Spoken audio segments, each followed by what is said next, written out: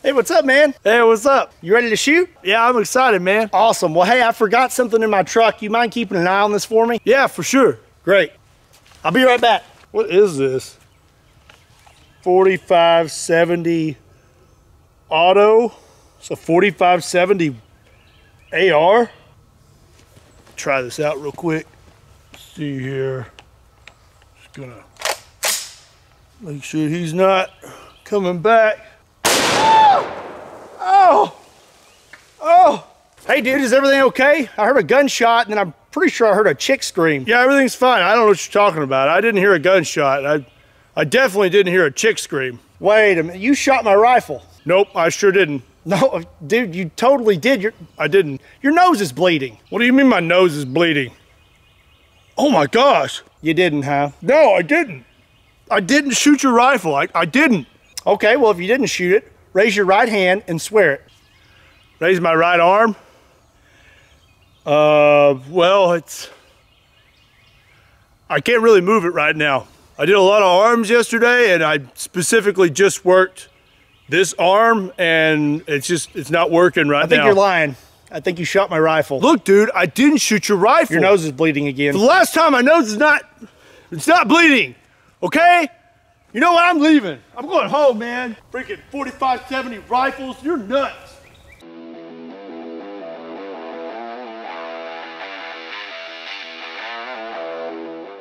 What's up, everybody? My name is Scott, and you're watching Kentucky Ballistics. We're back out on the range, and I'm really excited about today's video because I have something very cool to show you. If you've been watching this channel for even a week, you know that I love big bore firearms. I love big bore handguns, and I love big bore rifles. And that's why I'm so excited about today's video, because I have something that I don't think many of you have ever seen before. It's a semi-automatic 4570. This is the 4570 cartridge. It is a big, powerful round. The only downside is this is about the only platform you're going to find in 4570, a lever action rifle. Now let me introduce you to the 4570 Auto. At first glance, these rounds look the same, but the 4570 Auto is actually a little bit longer. Also, the 4570 has a rim when the 4570 Auto does not. It's been made that way for a semi-auto platform so it can be ejected more efficiently. And the last difference between these two rounds is a big one. It's power. The 4570 Auto is actually a more souped up version of the 4570. And here's an example.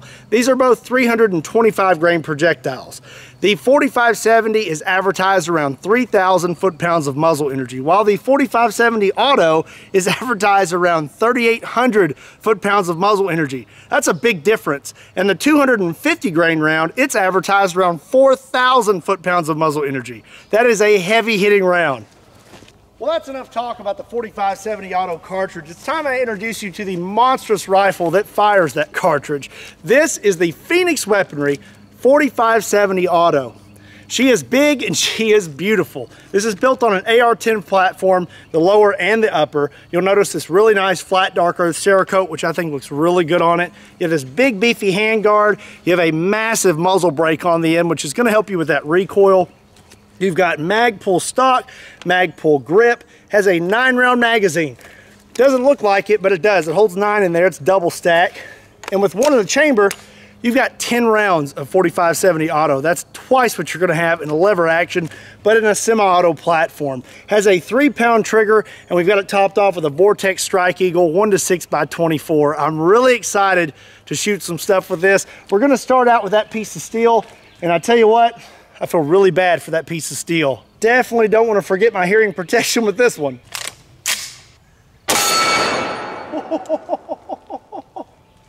Man, kicks a little bit, just a little bit.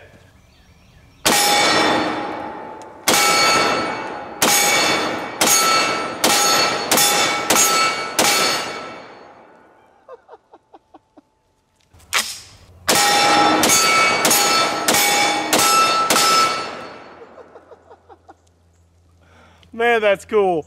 So now I'm curious to how much faster I can shoot with the 4570 Auto opposed to a lever action. So I have a Henry all-weather lever action 4570 with 5 rounds in there. I'm gonna put them on that piece of steel, then we're gonna do 5 more rounds out of the 4570 Auto.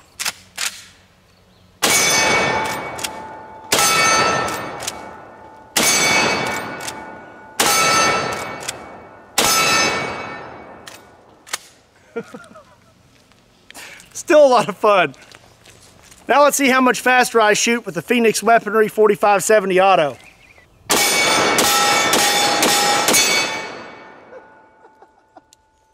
Pretty big difference. Okay, now it's time to blast some stuff. And you know, I want to start out with some cinder blocks. I've got this regular cinder block, but then I've got this thing. It's like 4 inches thick of concrete. All right, let's see what you got. Do the regular cinder block first. Wow. All right. I don't think the 4-inch block is going to stand a chance.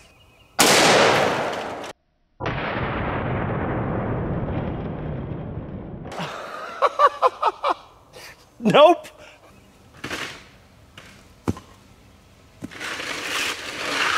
Okay. It busted up that cinder block really easy. So now I want to try this out. This is a 50-pound salt block. If you've never seen me shoot these before, they're really, really hard. Be strong, little table. Let me give you an example real quick. We're gonna shoot that right salt block with this Springfield 1911 chambered in 45 ACP. I've got 5 rounds of 230 grain full metal jackets.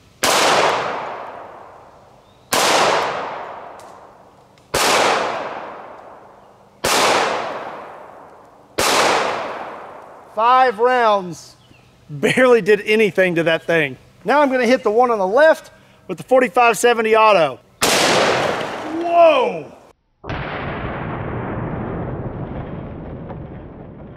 Let's go ahead and finish off that other block too. Oh my goodness.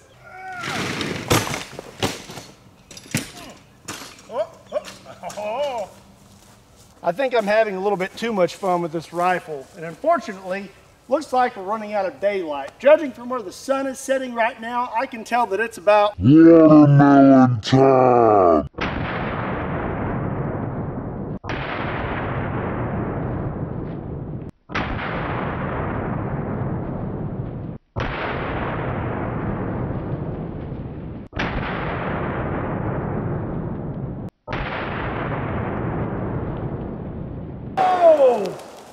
Whoa! Whoa! And it's still raining watermelon. Now we're going to line up some sodas. See how many sodas it takes to stop a 4570 Auto. Place your bets down below. I'm going to go with 5.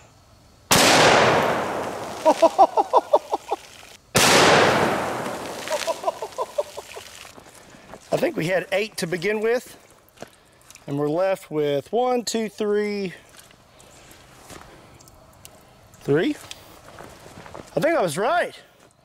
I think we went through 5. Not a whole lot left of them. Whoa! There's the round.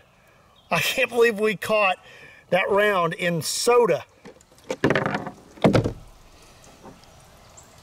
Wow. Man, that's nice. Now let's do the same thing as we just did with the sodas, except let's use red cabbage. 1 red cabbage. 2 red cabbage. 3, 4, 5. I'm gonna say 4. I think 4 cabbages. Oh my goodness. Oh my goodness. Okay, so what did I say? We had 5 cabbages and I said it would go through 4. So we got 2 whole ones. Oh, looks like it stopped in number 4. Did we really just catch another round? But I think we may have. I think we caught another round, but in red cabbage.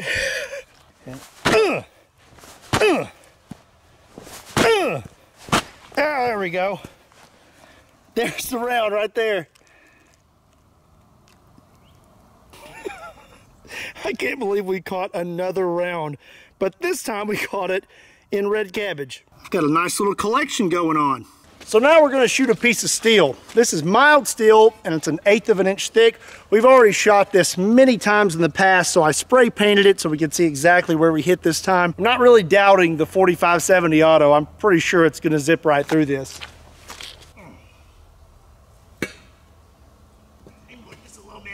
All right, I got the piece of steel set up and I've got it set up at a slight angle in case there is a ricochet. It'll ricochet right into the dirt, but I feel pretty comfortable saying the 4570 is gonna zip right through that piece of steel. Ding, ding, ding. What do we have for him, Johnny? I wouldn't have lost any money on that bet. It zipped right through that piece of steel like it was butter. Oh my gosh. See how the metal's pushed out with these holes? Look how clean that is. Pretty impressive. Is that an eggplant? How did this get out here? Nobody likes eggplant.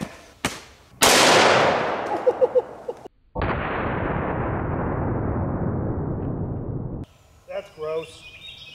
These eggplants don't normally react very well, but not when you hit it with a 4570 auto. There's a hole, and there's a whole lot of damage. One more for good measure. So, I've got this 5-gallon water jug, and I was thinking about setting it up long ways and shooting it and trying to catch a round, but we've already caught 2 rounds, one in soda and one in red cabbage, so let's do something a little bit different with this. I'm gonna set the 5-gallon water jug right here. Then, I'm gonna set this in front of it. This is a car door. I've used this in past videos, and I decided to bring it out here today. I went ahead and spray painted it. That way all the old holes are covered up, so wherever we hit it fresh, you should be able to tell. Got right there.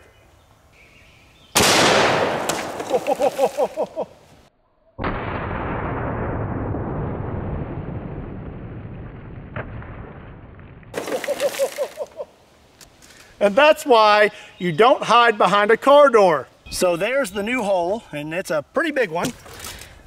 We zipped right through the back, hit our water jug,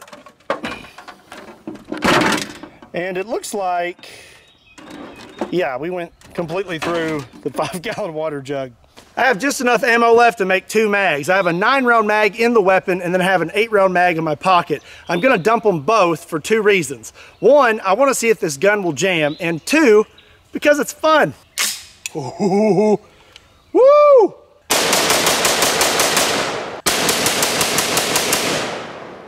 Well, no jam. All right, 8 more rounds.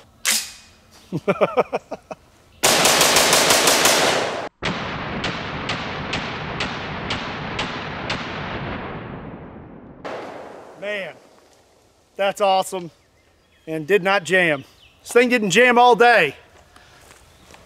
What happened? Oh my gosh. The recoil knocked this bottom piece out of the grip. There we go. There have been times in the past when there's a really cool gun that I want to try out. I set my expectations so high and then I'm let down. But I have to say today is not one of those days. I had a lot of fun with the Phoenix Weaponry 4570 Auto, and I think it's awesome. It's probably one of my top favorite guns now. I'm sure you liked it too, and I know there's a lot of stuff you probably want to see, like pine board box, ballistic gel, chronograph. Let me know in the comment section down below what you want to see the most, and I'll try and make it happen. If you enjoyed today's video, do me a favor and give it a like, and if you're not subscribed to Kentucky Ballistics, do yourself a favor and hit that subscribe button. While you're at it, make sure you hit the bell for notifications. That way you get notified when I upload new videos. Also, make sure you're following me on Patreon, Facebook, Instagram, and Twitter, and check out Kentucky Ballistics clothing. Links to all those can be found in the description down below or on my website, KentuckyBallistics.com. Again, my name is Scott. Thank you so much for watching Kentucky Ballistics, and I'll see you next time.